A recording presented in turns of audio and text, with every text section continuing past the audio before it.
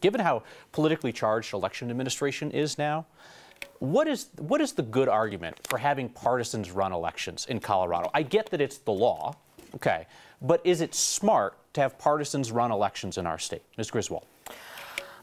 Well, it is the law. It's our constitutional law. And I think it's important that elected officials are accountable to voters. There are now two big lie to election denier Secretary of State in the United States. They're in Texas and Florida. They're both appointed.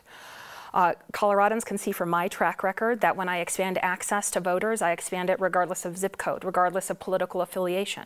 When I've taken action to make sure our election infrastructure has been secure, I've taken action in both Elbert County and Mesa County, counties led by Democratic clerks, Republican clerks, but also in Pueblo and Alamosa, counties led by Democratic clerks.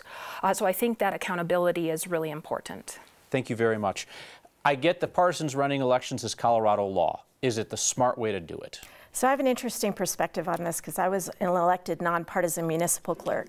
And in our debate last week, I said that I would be open to discussing it remaining elected, but also being a nonpartisan office, because I do think that the center point of my campaign is how much politicians taking these offices and using this platform to elevate their own political profile, raise millions of dollars to then spend and misinform people about their record.